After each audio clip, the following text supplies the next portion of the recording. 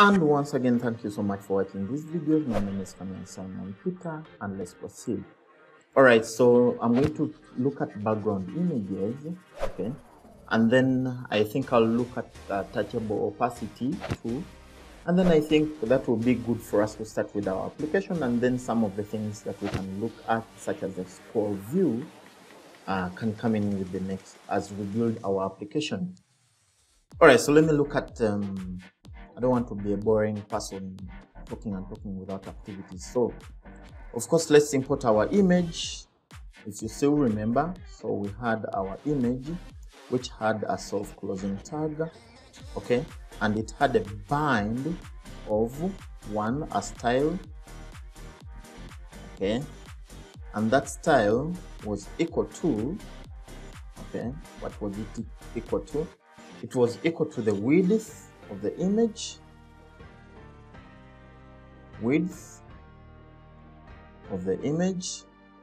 okay, which needed to be, which I make percentage of 100%. And the reason for this error is because we lack a closing, quotes. Great. All right, so, and then our image is supposed to have a height. Okay, remember this, I'm using commas here is because I'm doing inward styling for the component. It's not as, so it comes with the component. And I'm going to give this, okay, this is supposed to be 1. I'm going to give this 45%. All right, we okay. So apart from the style, we need to import the image. And the image, we're going to get it from the internet. So first of all, we need to have a source, okay? So which source also needs some styling, which will equal to, okay, those tags, and you need to have a URI, which URI is provided in the link that I'm searching. So I'll go to unsplash.com.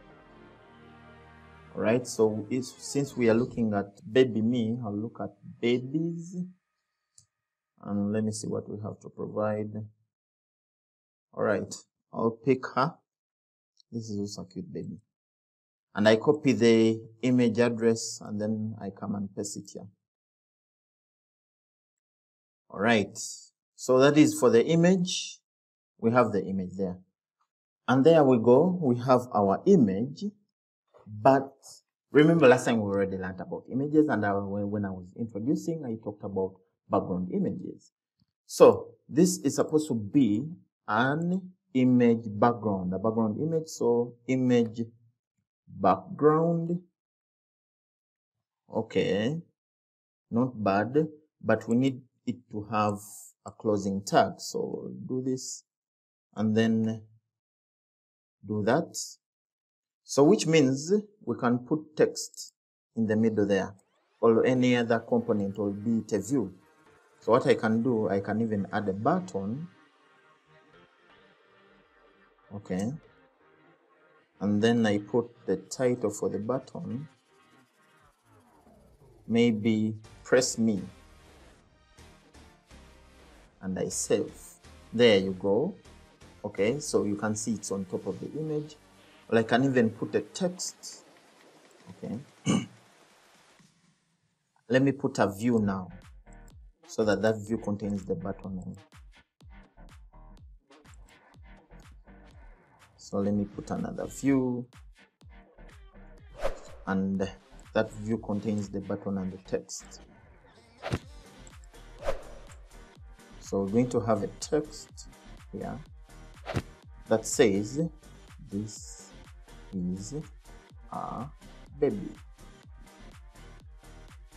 All right, so there it is on top of the image. Of course, you know, we can do our styling, and this is a double style because it doesn't come with the component itself. It's not bound. All right, so where we can have a font size,